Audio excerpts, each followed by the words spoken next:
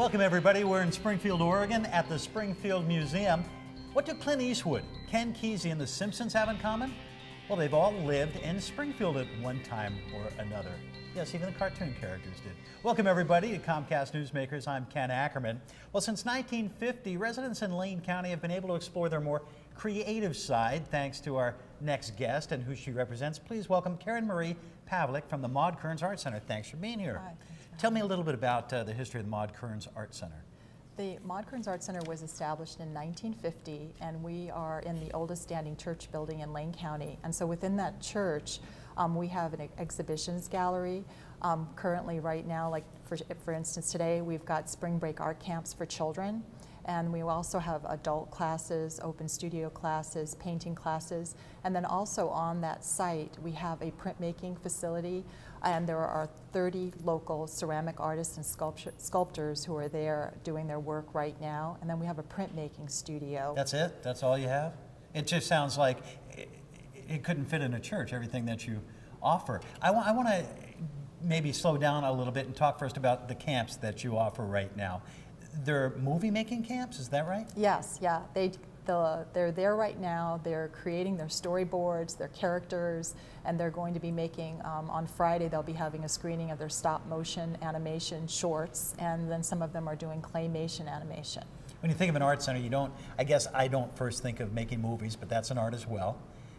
What other mediums do you not only teach, but promote at the art center? We do a huge cross-section of different mediums. As I mentioned, clay. We've got acrylic, oil painting. We have open studios where we have a model and there's life drawing and life painting. We have also printmaking that we do there. So it's a huge amount of different types of medium. And we've got people who are doing journaling, artists journaling. So it varies every time, and we change our classes every quarter. And you offer classes for adults and children as well? Yes, we believe we're kind of coming up with we've developed a new visioning statement, and we believe in lifelong learning in the arts. You know, with the economy the way it is, you see a lot of galleries shutting down.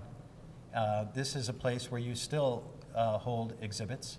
Yes, yes, we're currently going to be showing a wonderful photography exhibit on April 8th of 2 photographers, and it's going to be about vanishing and imagined places. And you also have artists coming from as far away as Israel to not only show their work, but also to help out. Oh, definitely, yeah. We also put on, what makes it all happen for Maude Kerns Art Center is an event called Art in the Vineyard. It's a local festival that happens this year. It'll be happening July 2nd, 3rd, and 4th out at Alton Baker Park. And we have over 140 artist booths there. And the artists range from, again, all different kinds of medium, including jewelry and photography. And they come from as far away as Israel. And we have one artisan there who does jewelry who's coming from Hawaii.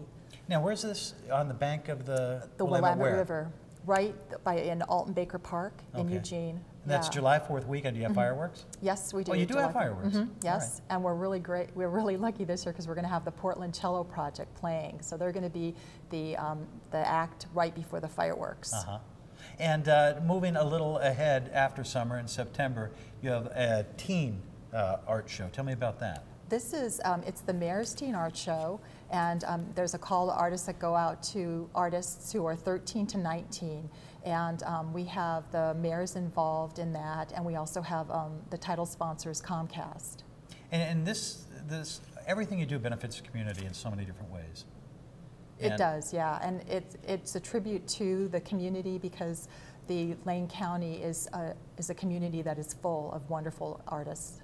All right, well, we want to mention once again that Art in the Vineyard is July 4th weekend, and for more information, we'll have your website available to everyone, and also everything else that you do. So glad you're with us on Comcast Newsmakers. Appreciate it, Karen Marie Pavelec, and we appreciate you joining us as well on Comcast Newsmakers. For everyone here from Springfield, Oregon, and the Springfield Museum, make it a great day.